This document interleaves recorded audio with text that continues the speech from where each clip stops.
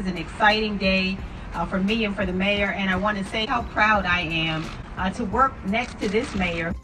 But this relationship is a long-standing relationship because we recognize the need to represent on both sides of the border the people that we love and care about so much, and we know that we will do our best work when we do it together.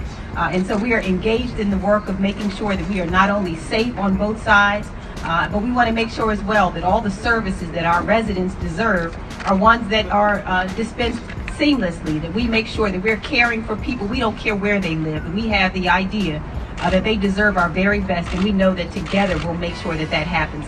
This is a partnership, and so we thank you for being a part of it, and I'm looking forward to walking and talking and getting some great work done. So thank you so much again, Mayor. Thank you, County Executive.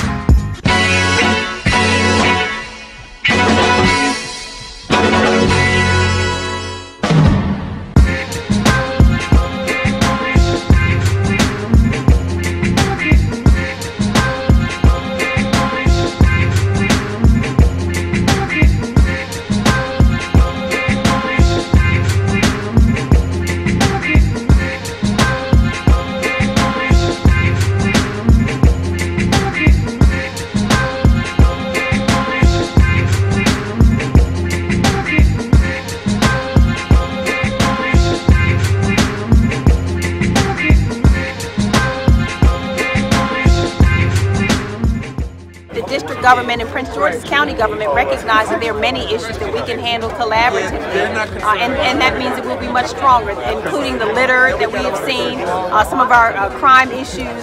So these are things that we look forward to working along with the district, because many of these issues we share across borders, and it's really important for us to really pool our resources to tackle these issues and bring solutions forward.